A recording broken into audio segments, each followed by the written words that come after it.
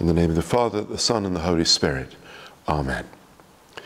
In our first lesson, we heard a story of the death of Moses. In the Book of Deuteronomy, just before this story, you can read his spiritual testament, which is called the Song of Moses. It's a beautiful confession of faith, and it goes like this. For I will proclaim the name of the Lord, ascribe greatness to our God, the rock. His work is perfect, for all his ways are justice, the God of faithfulness, without iniquity. Just and right is he. Moses remembers the life he has lived with God. He remembers the adventures of a people formed by faith in the God of Abraham, Isaac, and Jacob. He also remembers the disappointment of God as his faithfulness is put to the test over and over again by the infidelity of his people.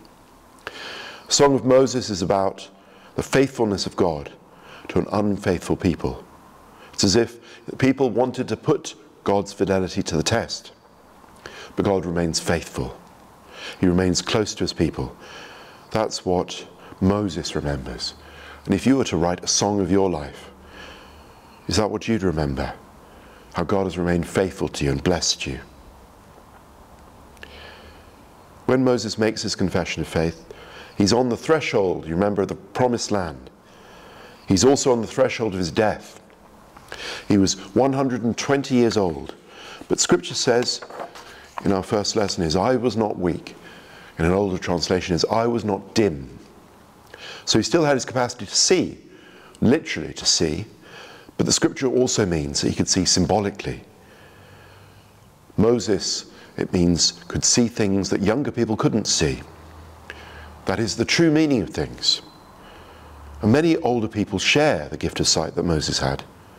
They also can see the true meaning of things. They have a wisdom that I think it takes a lifetime to receive. As Cicero wrote, the Roman statesman, there is assuredly nothing dearer to a person than wisdom.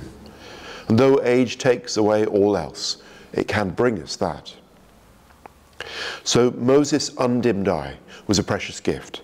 And this gift enabled him to pass on something precious in his turn.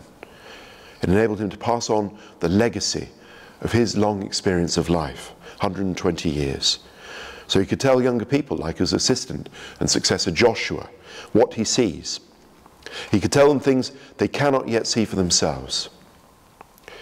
An old age that's granted this kind of clarity, an undimmed eye, is a precious gift to those of us who are younger. Because there are things you can't learn from books or even from the internet, but only person to person, from lived experience. I think that listening personally and directly to someone who has the experience of a life lived with God is irreplaceable. And this is how, of course, the faith used to be transmitted from the old to the young, in families and churches and communities. Now, my parents aren't Christians, neither were my grandparents, but I was blessed to know a holy monk already when I was trained to be a priest. He was in his 80s when I knew him, but I received so much from going to see him for spiritual direction. He was someone who'd been a leader in the struggle against apartheid in South Africa. He could tell me what it was like to be persecuted by secret police, and about the tragedy of the death of Steve Biko, who he was close to. I learned a lot from him about life, from someone who'd lived 4 times as long as me when we knew each other. I think a relationship like this is what the word tradition means. Sometimes people are critical of, tradition, their understanding of tradition, but traditio in Latin means handing on. Just that, handing on.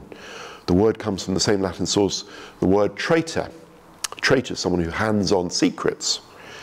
My spiritual director at the end of his life handed on some of his wisdom to me. And for that I'll always be grateful. Alas, fewer and fewer young people get to have this kind of experience today. There's been a breakdown in the person-to-person transmission of the faith from the old to the young. And I think this may be one reason why so few of them are now present in the churches. Their elders are often Christians. They have the wisdom of the faith. But today, your wisdom is not recognized. Your wisdom is not honored. But we honor your wisdom at this church. And we long for you to be able to pass it on. I think we should be more like the Greeks. The Greek culture honours old age. If you go to a monastery or convent in Greece, you call the abbot geronda, which means old man. Abbesses are called gerondissima, gerondissa. They're called that even if they're not actually old, because of their spiritual authority, because old age in Greece is identified with wisdom and closeness to God.